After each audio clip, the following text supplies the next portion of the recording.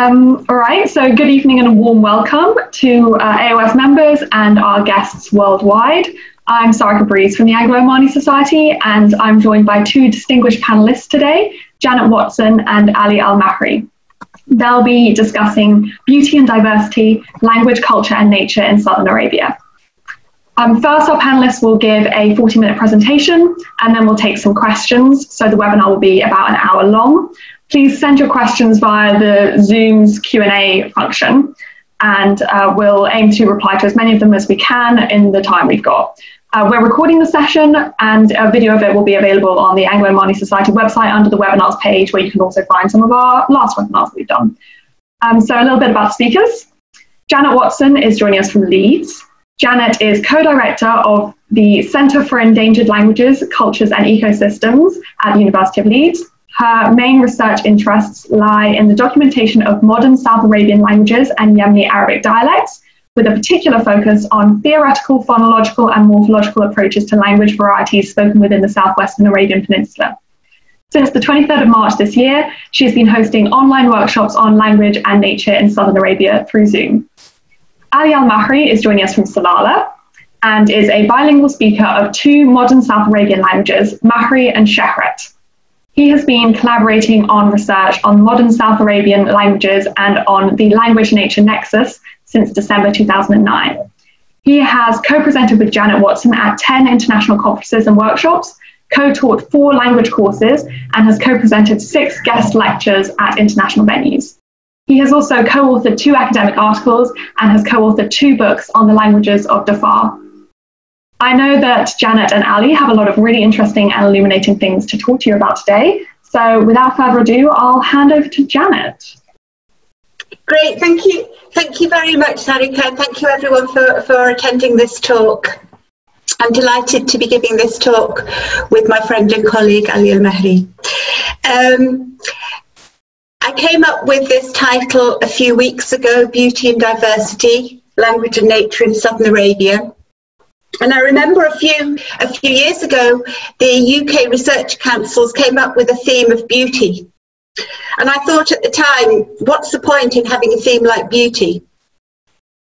And then in recent weeks, I've been thinking, what is beauty? How can we judge beauty? What makes a picture beautiful? What makes a society beautiful? And I thought that a lot of it is in the diversity. So if we look at this picture, you'll probably think that this is a beautiful picture, but what is beautiful about it? And you probably won't pick out one single thing, because if I just showed you that one single thing, you may well not consider it to be beautiful. So our thesis today is that beauty lies in natural diversity across local language, culture and nature. So that beauty is not just intangible things that can be viewed, but also in the intangible.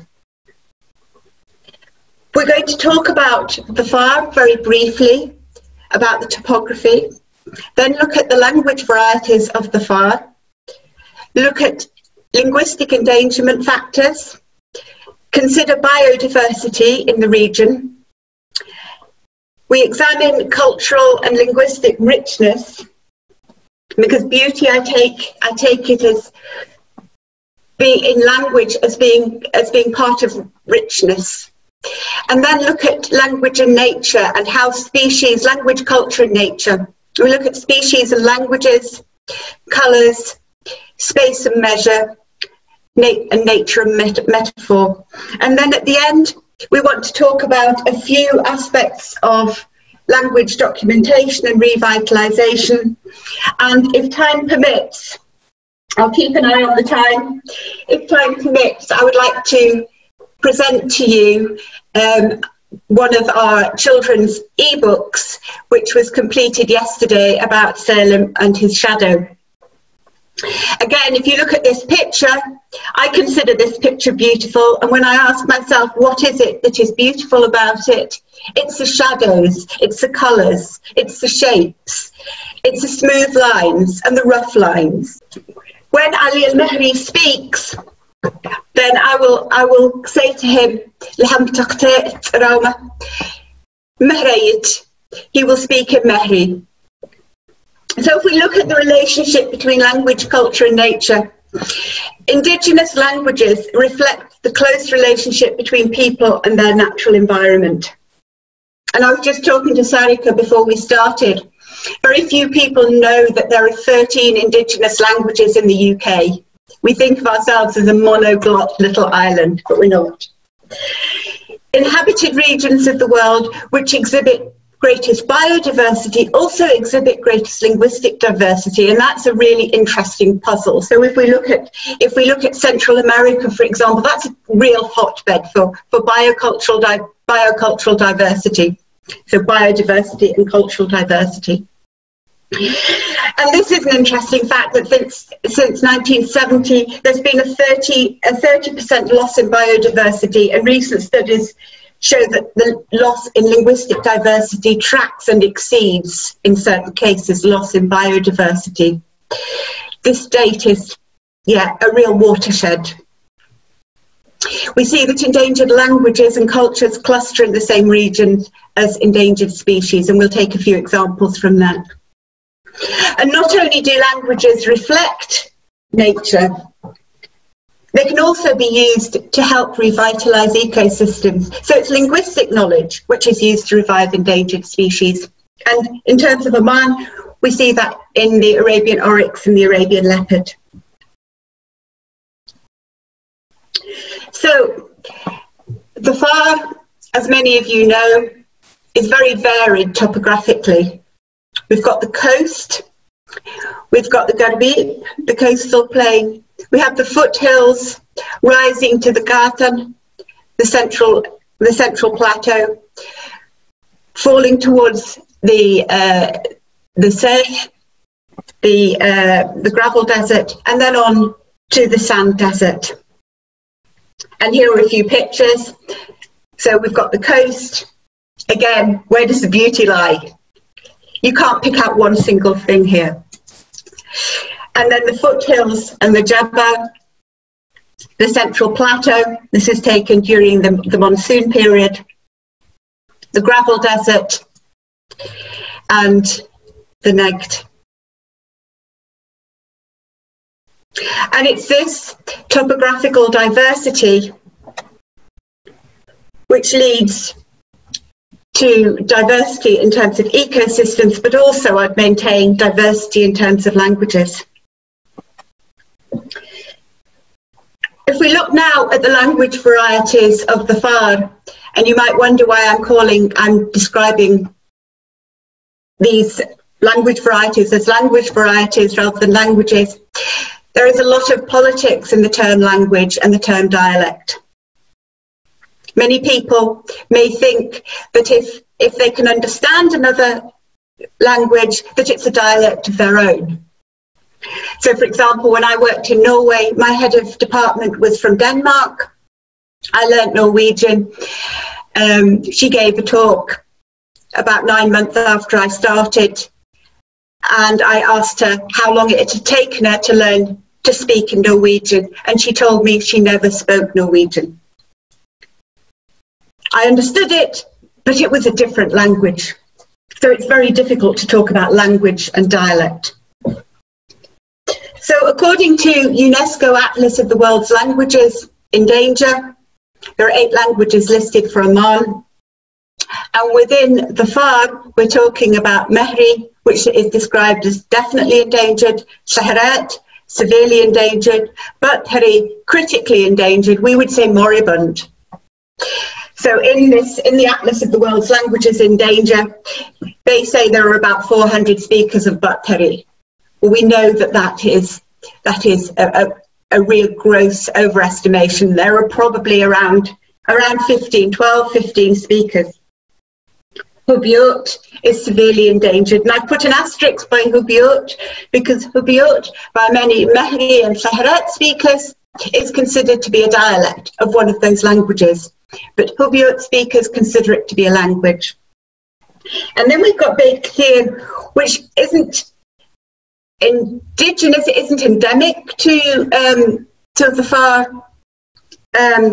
Originally came from Hadramaut, but there's a big presence of bit كثير, which is called Anayit in Mahri. And it's a really very unusual dialect of Arabic, if it's a dialect of Arabic. We're going to be talking, when we talk about the languages, we're going to be talking about Mahri and Saharat.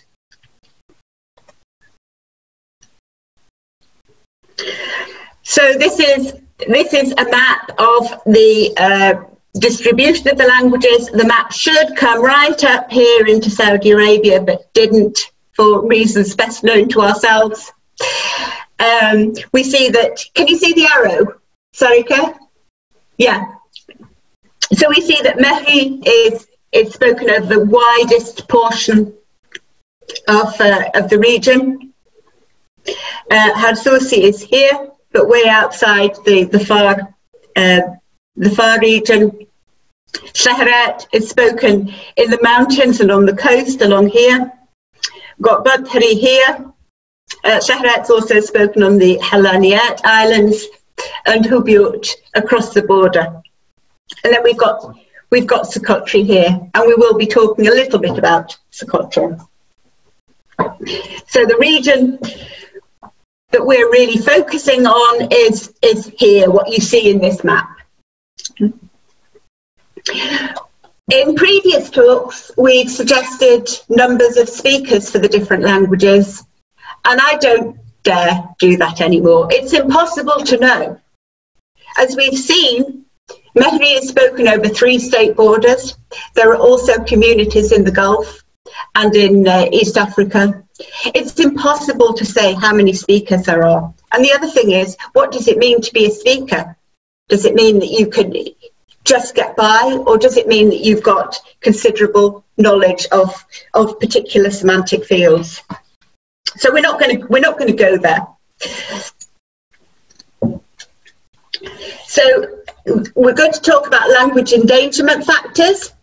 I've got these written up in English so that you can read them.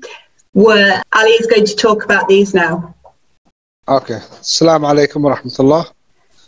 بشكر الدكتورة جنت، بشكر الأخوة الحاضرين جميعا والأساتذة. رغم أني أول مرة أكون على البث المباشر وتكون التقنية بالنسبة لي شوية يعني أول مرة، إلا أن إن شاء الله بنحاول نوفي بالغرض. بالنسبة للتهديدات اللغوية، بالنسبة للغة المهرية والشحرية، حقيقة تهديدات قد تكون كبيرة. والناس كانوا في الماضي عايشين في الريف وفي البادية مشغولين مع حيواناتهم، واللغة ما في أي لغة دخيلة عليهم غير اللغة المحلية اللي يتحدثوا فيها ما بينهم البين. اليوم بالنسبة للجيل الجديد أصبحت طبعا مدارس موجودة كثير باللغة العربية، المدارس بالعربية طبعا لا توجد حتى الآن كتابة للمهرية أو الشحرية أو من هذه أي واحدة من هذه اللغات. الدراسة طبعا بالعربي، بالإضافة إلى أن الإعلام كالتلفزيون وغيره والنت وكلها بالعربي، لا توجد هناك كتابة أو مرجعية لهذه اللغات غير نطق فيها فقط. والتهديدات كثيرة، ومن ضمن التهديدات حتى اليوم التليفون ما نقدر نسجل رسالة بالمهرية. نسجل رسالة طبعا إذا كانت بالمهرية بس كل الحروف مش موجودة، تكون ناقصة الحروف المفروض تضيف إلى كود التليفون وغيره. والتهديدات حقيقة كثير من الأجيال الحالية نقصت عندهم اللغة وضعفت أكثر من 40%. قد لا أكون بالغت، في بعض الأحيان قد تكون أكثر من 40% في المصطلحات. بالإضافة الهجرة من الريف والبادية إلى المناطق الحضرية في المدينة، هذا له تأثير كبير لما الناس يروحوا طبعا ما يكونوا ساكنين سكنتهم مثل الأول مواشي بدو متنقلين. لا الآن أصبحت العبارات هذه ما تستخدم كثير، فللأسف يعني نتمنى يعني أن تكون هناك، والآن إن شاء الله نحن في خط هذا السير وفي هذا الاتجاه. قد كتبنا بعض الكتب بالتعاون مع جامعات في لندن والشكر للأستاذة جنت. هي طبعا أول معانا من دخلنا في هذا الاتجاه في المحافظة على اللغات الموجودة في جنوب عمان والاهتمام فيها.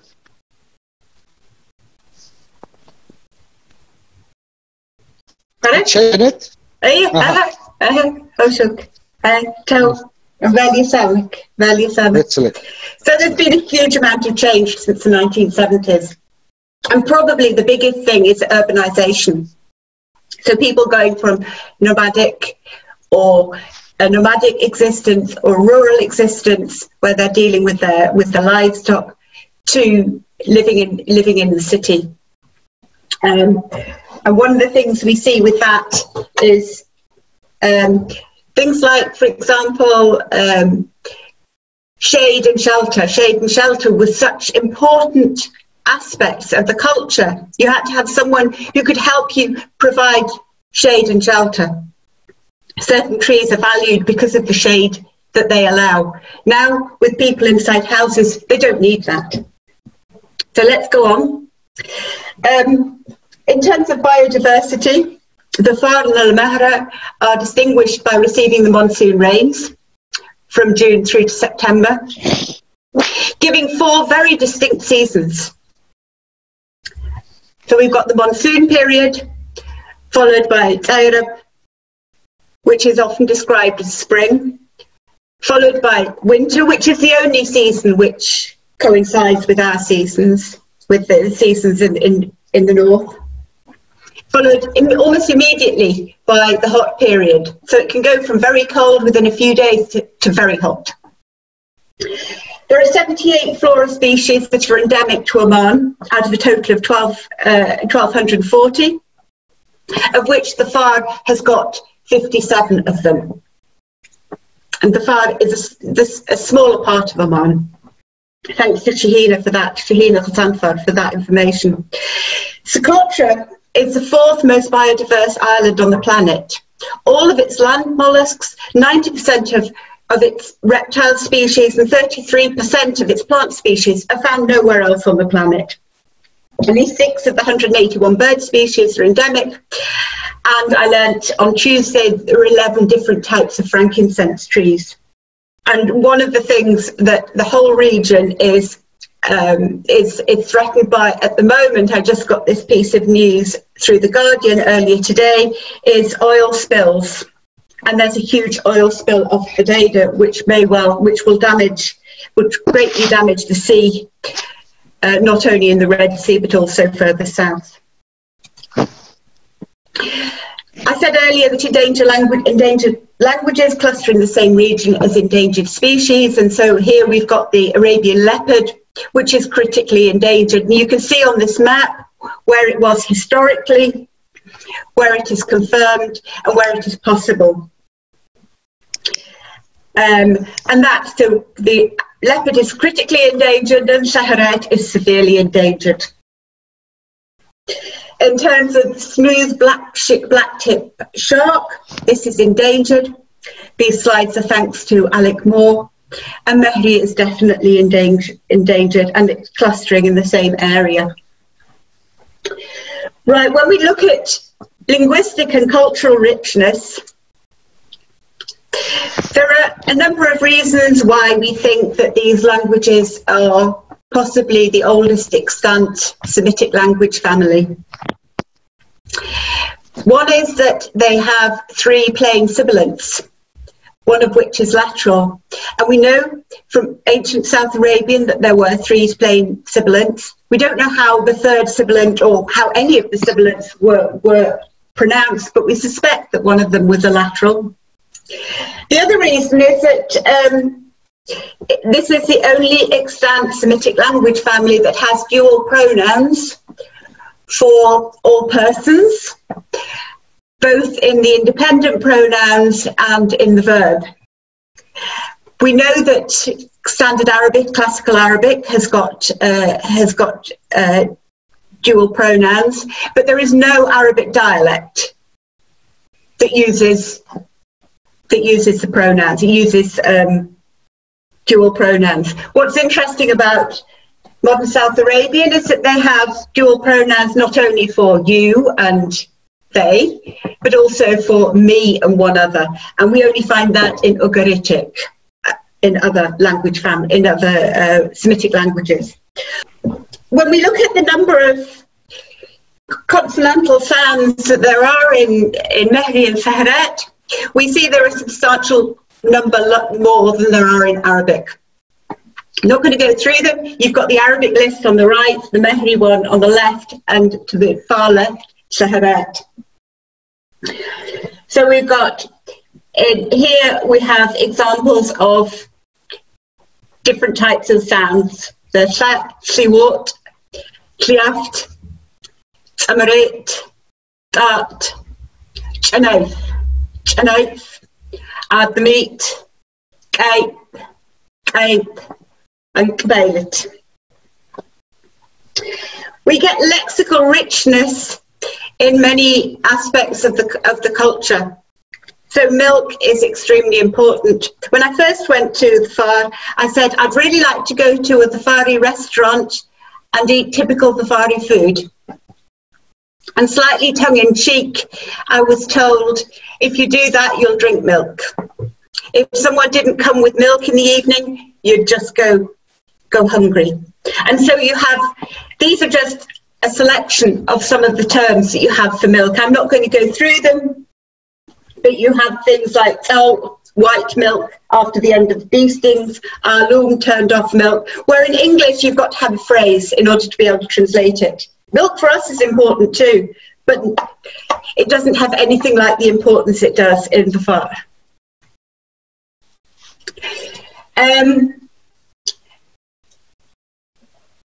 Among the Mahri and Balithat, men are taught their lineage to be able to recite their lineage. So that's quite normal for a young boy to be able to recite his lineage. I do know quite young men who can recite not only their lineage, but also the lineages of tens of other people, which I think is absolutely extraordinary. And it's a feature of Bedouin society. But what is interesting in this society is that men are known by a matronymic. So you'd have your name, birth, son of, plus the mother's name. So Ali could be Ali Baruchiar, after his mother. The women are known by a patronymic.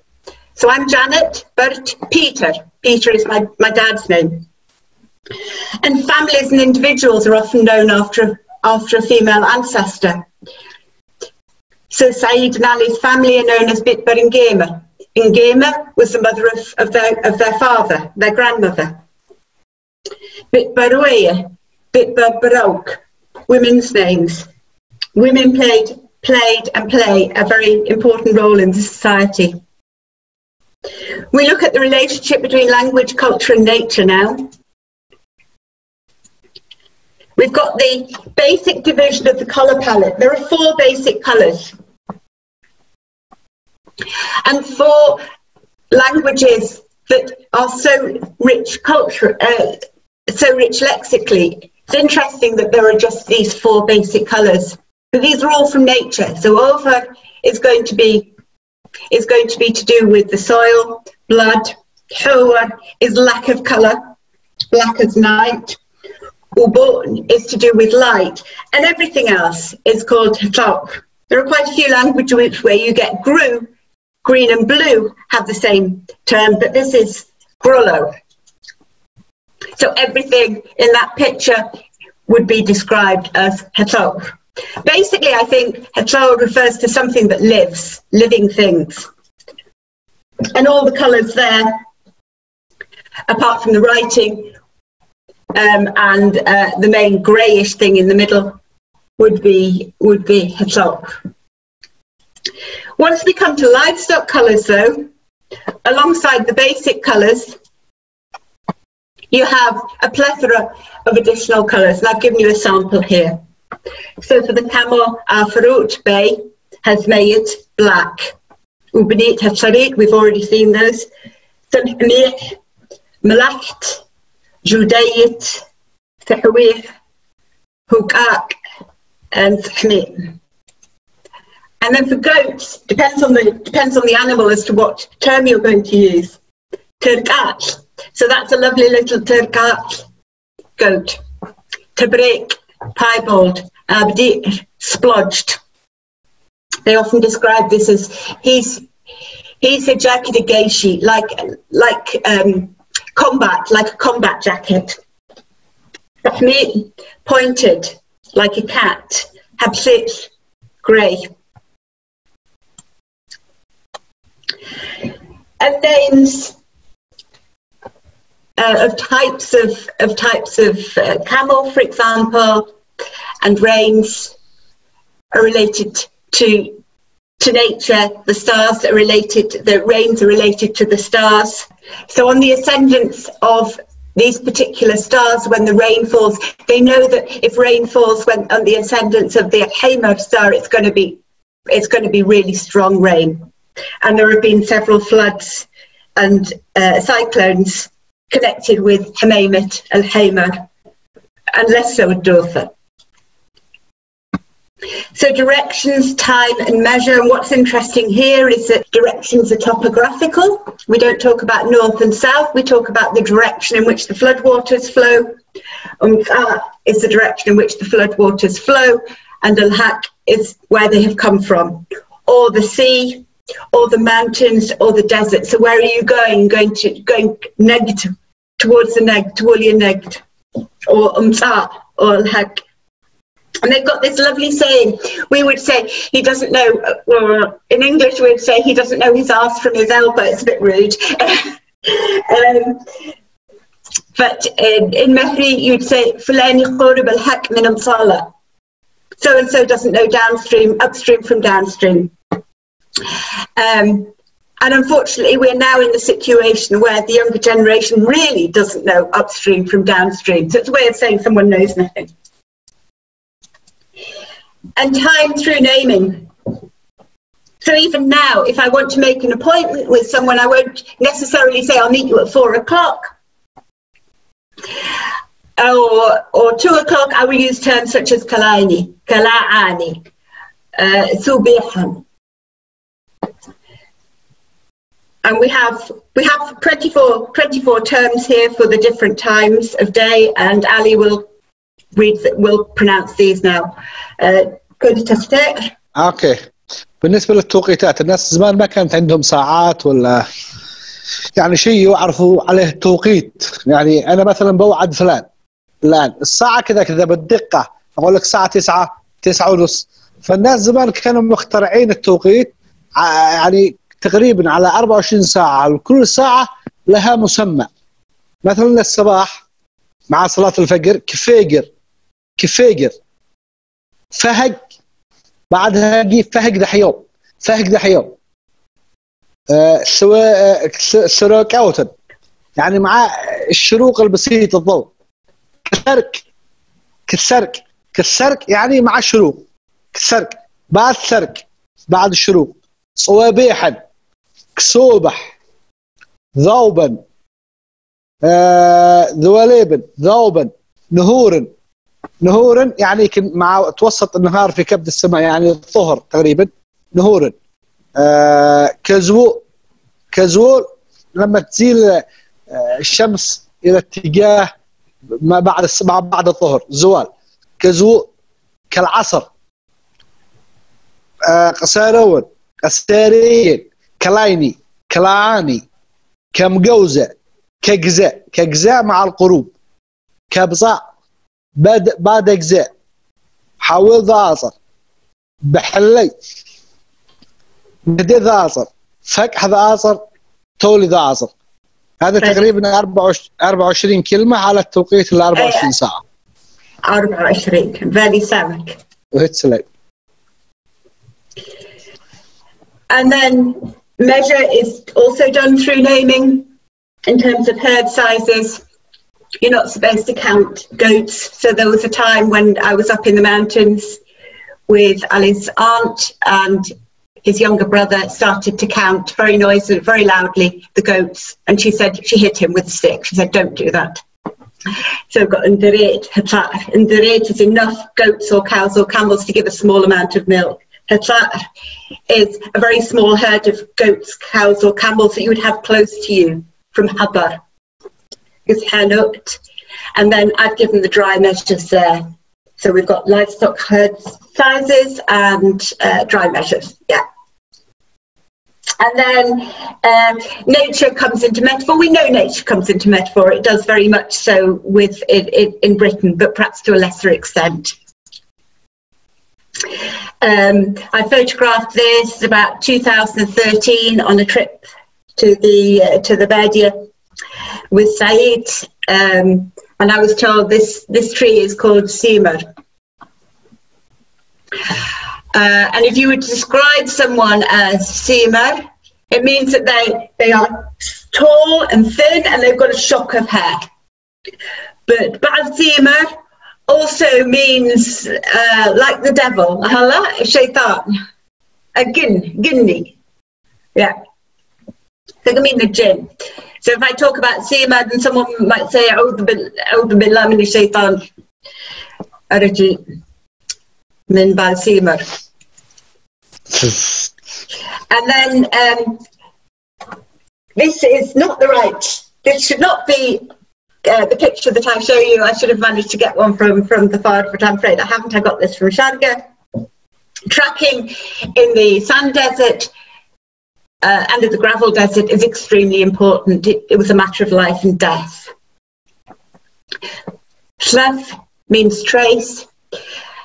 And we've got grammaticalization by which one word which has a concrete meaning takes on a less concrete meaning. So shlaf, trace, is grammaticalized to a particle, which means it turns out to be. And we have an example like this.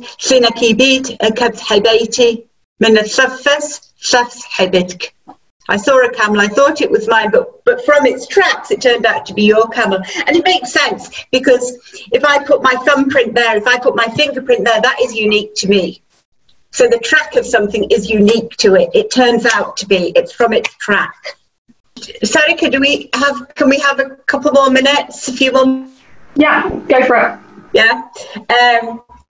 So this is an example.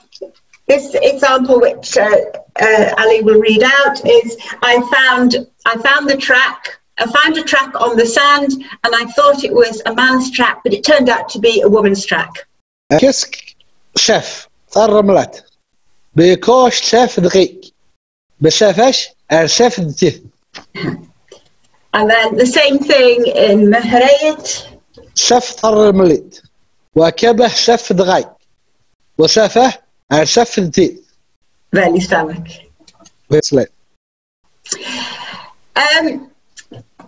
So one of the things that we've been thinking about over the past decade is about revitalization of languages, cultures and local ecosystems, and how that could possibly be done.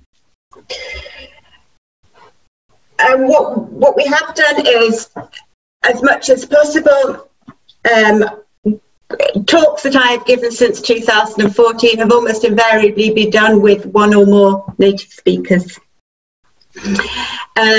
Since 23rd of March, as Sarika mentioned at the beginning, I've been running online workshops with academics, professionals and community members.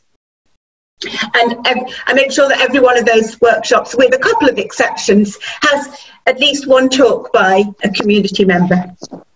And then, of course, we've got the role of YouTube and digital media, and the Mahri and modern South Arabian speakers are brilliant at using YouTube and putting up information. And then we've been developing the children's literature around nature. I suppose we probably won't have time to show this little story that I've done, but I can send information about it. We finished a story about just yesterday about a little boy called Selim and his shadow, which draws on the importance of shade and shelter in the culture. which also comes into the use of metaphor.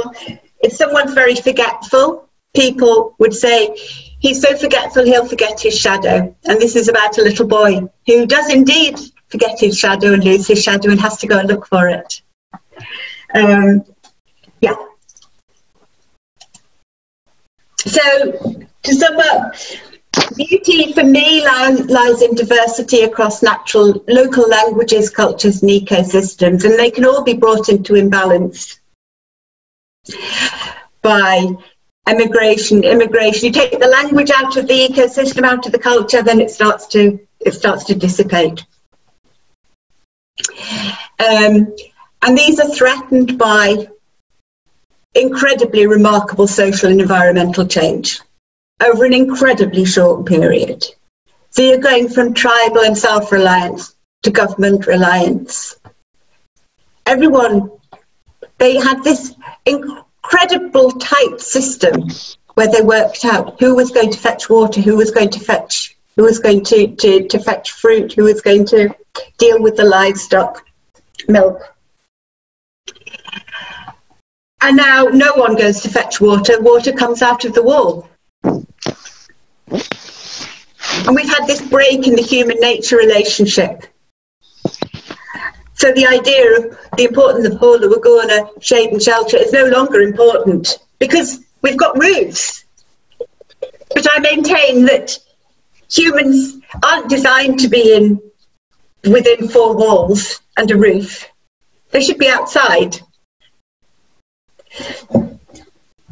We've got this loss of expertise because the young people are no longer working with their fathers or their mothers with livestock, no longer producing water skins or milk bowls. And we've got loss of the environment and loss of species. And then the importation of new materials. And we saw when we were looking at measure and time that there are names for different times of the day and there are names for different measures.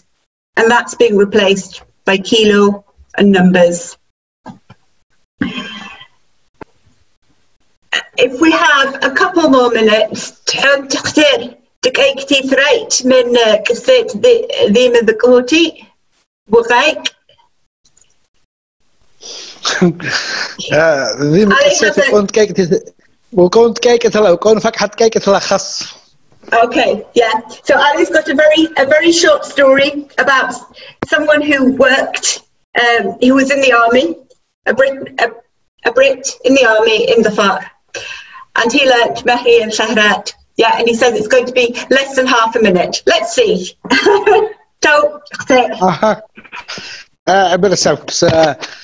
بالنسبة للمهرية والشحرية صعبة لغير المتحدثين فيها أن يفهموها، سواء يتكلموا عربي أو أي لغة أخرى، فصعبة جدا في البداية. بس أنا أذكر لما كنت صغير كان بريطانيا موجودين عندنا في الريف وفي الجبل وكانوا مع الفرق الوطنية. فأنا أذكر شخص بريطاني اسمه كينيدي. أنا كنت صغير حقيقة العمر لا يتجاوز 6 و7 سنوات. كان هذا الشخص كينيدي يتحدث بالمهرية بحكم أنه مشرف في قوات الفرق الوطنية ودائما يحتك بالأفراد وشارك معاهم في الحروب ضد الثورة الشيوعية طبعا. كان هذا كينيدي من كثرة الاحتكاك مع أصحابه صار يفهم ويتكلم مهرية وكذلك الشحرية. فهذا الشخص أذكره، أتمنى لو كان حي أني ألاقي هذا الشخص، لأني كنت في مرحلة سن صغير وكان هذا الشخص بالنسبة لي يعني قريبة أنه يتكلم من لغات ويجيدها وهو غير سكان المنطقة. بس رغم أنها صعبة المهرية والشحرية. في شخص كذلك بريطاني آخر بس هذا تقريبا في الأربعينات في منطقة البادية، بادية المهرة، في أتوقع في اليمن. فجاء إلى المهرة وجلس عندهم تقريبا 2 3 سنوات، ولما رجع يريد يفهم اللغة ويفهم المهرية. لما رجع قالوا إيش فهمت من اللغة المهرية ومن المهرة؟ جاب قوطي بيبسي حط فيه 3 4 حجارات وطلب بالبيبسي. قال لهم إيش فهمتوا؟ قال ايش فهمنا؟ ما فهمنا. حجاره في القوطي. قال انا نفس الشيء، ما فهمت شيء، نفس الحجاره والصوت. فصعبه جدا المهريه والشحريه. Very sorry. So I'm just going to give a really brief summary of that. There was a guy called Kennedy who he met when he was about 6 or 7, and he was high up in the army, and he'd really love to meet him if he was still alive. He may well not be. And he spoke Mahri and Shaharat. And there was someone else who was also there, and he was asked, "Do you understand Mahri?" And he took a can of Pepsi and put some stones in it and shook the can, and he said, "Do you understand that?" And people said no, and he said, "That's what I'm like with Mahri." So we will finish on that note. We'd like to thank, of course, the Anglo-Omani Society, the League Hume Trust, the AHRC, Endangered Languages Documentation Project, Said Al-Mahri, Miranda Morris, Fabio Gasparini, Alec Moore, Andrew Spalton, Shahina Ghazanfar, and Ahmed Harrasi. Abel Yasamkum. Thank you. Thank you very much, Janet and Ali, for such an enlightening lecture. I'll now turn to some of the questions we got through. And if anyone has any further questions, please keep posting them in the Q&A section. Brilliant. Is it all right with you, Janet, if I give people your email address if they want to get in touch about questions or about your short story? Cool. Or you want to share it? Yeah. Okay, so first question then, are there schools that are teaching Mahri and Shahret, and what other initiatives are there in place to protect Oman's endangered languages? بالعربية هل هناك مدارس في عمان يدرسوا في المهرية والشهرية؟ So there aren't any schools at the moment. نتمنى في المستقبل ان شاء الله نعمل معهد ويسمح لنا نعمل معهد باللغة العربية المهرية والشحرية. حتى الآن لا يوجد للأسف. Yeah, unfortunately there isn't anything at the moment. What Ali would really like to do is set up an institute to teach Mahri and Shahrat. So at the moment they're just relying on parents passing it down to their children. Parents passing it down to their children. Yeah. عاطمة في الثمانينات والقرن الماضي وفي السبعينات والثمانينات كان في التلفزيون العماني برنامج الريفي. البرنامج الريفي يذاع في الأسبوع حلقة واحدة يوم الثلاثاء. فكانت لابد بالمهرية والشحرية. بس الآن للأسف ما يوجد أي حاجة عن المهرية والشحرية. Yeah, there used to be in the 1970s, 1980s, there used to be a television program called Barnamij Rifi, the country program, and it would broadcast mainly in Shaharat, but also in Mahri and Hubyut sometimes. Okay. But unfortunately, that stopped. Okay. Yeah. Mm. Okay, so could you please touch base again on the relationship between endangered languages and endangered species? Why do you think that it is that rare languages and rare species of plants and animals exist in the same regions, if you think that's the reason? That's from Fatah. Okay.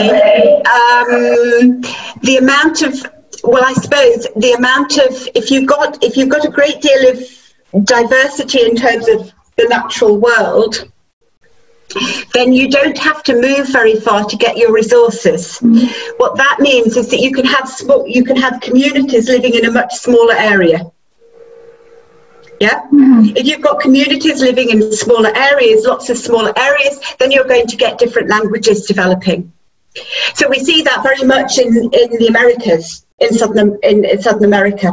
So Mexico, for example, Central America and Southern America. You don't have to move far, therefore the community isn't spreading out as far. If the community spreads out very far, then you're going to get one language over a much larger area. Okay. Yeah? Yeah. I suppose there's also something in places which have endangered species and animals and languages aren't given as much attention as places that have like wider and protected ones, so on. Yes, exactly. So you're unlikely to get an endangered species in London. Yeah. Okay, another question. This one's from Francis. Does the island of Socotra belong to Oman? If so, are the Omani authorities encouraging ecological tourism? No, it doesn't. It belongs to Yemen. Although it's nearer to East Africa than it is to Yemen, but it's part of Yemen. And there are big problems in Socotra at the moment, with the UAE planning to build big hotels. And as far as I can see, they're not looking for sustainable tourism. They're looking for nice beaches. And Socotra is threatened, and it's so awful because it's such an amazing archipelago. And I'll take someone suggesting a Mahri and Shahret poetry competition broadcast on Omani TV. Yeah, well, that would be a great idea. Yeah, مسابقة شعرية بالمهرية وبالشحر. So he says that on television. Yeah, great. He said that Abu Dhabi TV began a very popular Shara Million program. Absolutely. Yeah. And poetry is so important. I don't know a single household in the Far where they don't have a poet. I mean, we think if you would say, oh, my father is a poet here in Britain, that would be something really amazing, wouldn't it? But it's just every day in the Far and in Yemen, of course. Someone's also asked about the script used, whether it's developed for Mahri and is it being used by native speakers? Yes, the script was developed, the particular script that we use was developed in 2013, but different communities use different types of script. So the Mahri Centre for Studies and Research in Al Bayda came up with the script, which I believe is too complicated to be used. The idea behind the script that we developed was that there should be a minimal number of additional characters to encourage people to use it. Okay. Yeah. Is it working? Sort of. Yeah, but very often what you do is, like if I said to you, how do you pronounce GH in English? Yeah. Yeah. I mean, the English script is very impoverished. You don't know how to pronounce GH until you know what the word is. Yeah. So using phones, we tend to just use the characters that we have for Arabic, and from the context. We also have a question from Ruth, it's a question for Ali. How do the younger generations of Mahri view themselves, as Mahri or as Arab or Omani, and how does that influence the language?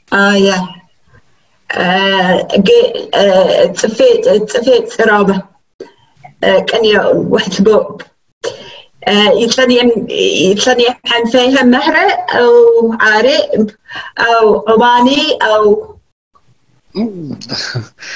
طبعا يتلني حنفيهم كاطد فنوه النكاه اللي من عمان عموني ويتلني حنفيهم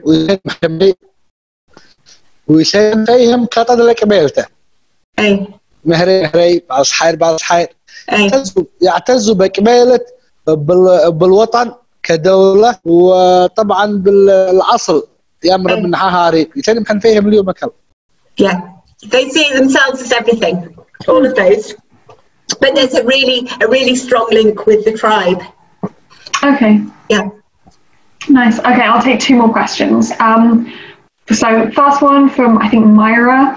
Are speakers of these endangered languages usually bilingual with Arabic? They are now, yeah. Okay. Yeah. But they didn't used to be. They didn't used to be bilingual in Arabic, but multilingualism was the norm. Okay. Because people would come down from the mountains.